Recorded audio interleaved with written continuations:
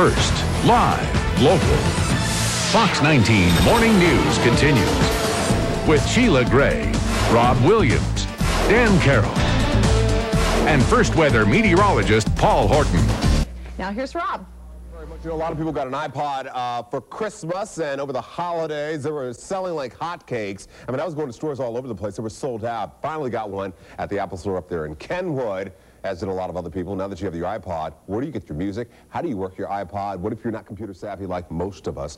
Joining this morning is internet expert Dave Hatter of Libertas Technologies. Dave, how you doing? I'm good, Rob. How are you? First of all, this is like the big thing, correct? I mean, this was probably one of the biggest things to come out, especially for Apple. Yeah, I think so. I mean, it's very simple to use. It's small, it's convenient, and, you know, across the board, MP3 players have been very hot, and the iPod is definitely at the head of the pack. And it's ahead of the pack because, I mean, it has got that thing that it's like one of the coolest things you can have on your person, correct? It's cool looking, and one of the things that Apple did that was really smart is they made it very simple to use. Right. We've got little, I mean, it depends on which model you have. You got the Nano, you got the Shuffle, and you got the full-blown iPod. The full-blown iPod's got that little thumb wheel thing. Right. You know, it's pretty easy to use, and it's pretty cool. Okay, let's go to websites where you can get some of your music. The first one is iTunes. Yeah, I mean, if you have an iPod, probably the biggest knock against it, in my opinion, is that Apple has made it difficult to use an iPod with any other music service except iTunes. Okay. You can do it. You can download music from some of the other sites I'll show you, but then to get it into iTunes and onto your iPod, you have to burn it to a CD first, which causes it to lose all its track information. Right.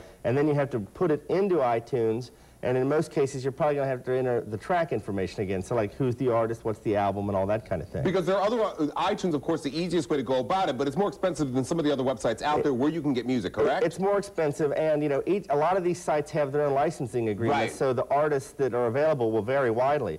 I've got iTunes on the screen here. You can just go to apple.com/iTunes.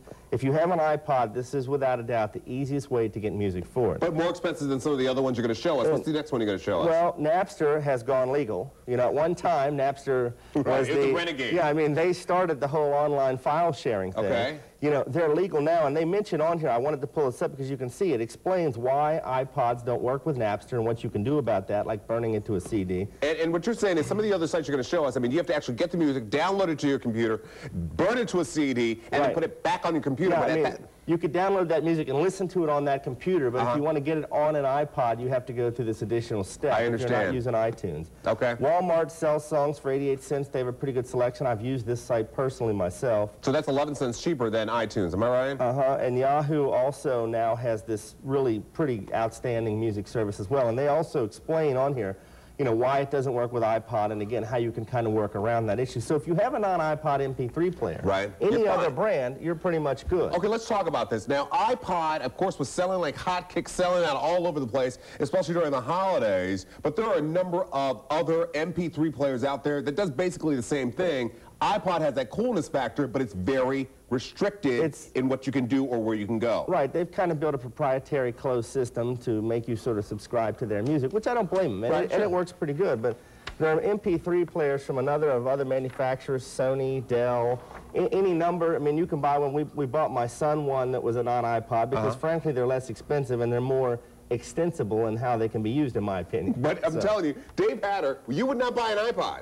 I wouldn't, because I'm not willing to pay the extra money, nor am I willing to be locked into using iTunes without all this hassle. But if that coolness factor is very important to you, iPod probably the way to go. Definitely. And, I mean, they do work well. I'm not really knocking the player. It's just not as convenient as I would like for it to be. I understand. You know what? You can get Dave Hatter at Libertas Technologies. I mean, if you're having a problem on the internet, you can reach him at 859-261-9700. And, of course, we have all the links that Dave just told you about at our website, fox19.com. Dave, all the best to you. Thanks, Rob. All right, man.